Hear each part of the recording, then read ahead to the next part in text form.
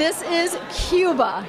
So when you walk in the room, you get a sense of the culture, you get a sense of the people, some of the history and the traditions, and many different aspects of their lives. It's kind of organized by different categories of life in Cuba. And it's a combination of photographs that were taken by two local photographers, Sally McGuire and Virginia Kickle, combined with some actual original Cuban artwork. On the third floor, we have a taste of Cuban food, and that's being presented by the Beach House.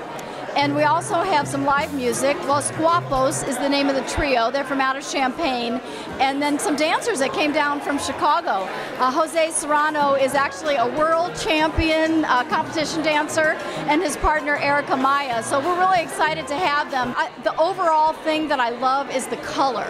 It's very vibrant, and I think that speaks to the nature of the people and the culture itself. I really enjoy the International Arts Experience. Every summer we do feature a different country or culture in June and July, and it is a lot of work to curate, to pull it together.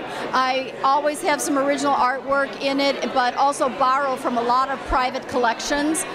But it's super interesting to learn about the countries, and I hope that by people reading the text that accompanies each one of the pieces, that they can learn a lot about the culture and kind of open their minds to another group of people, another place in the world.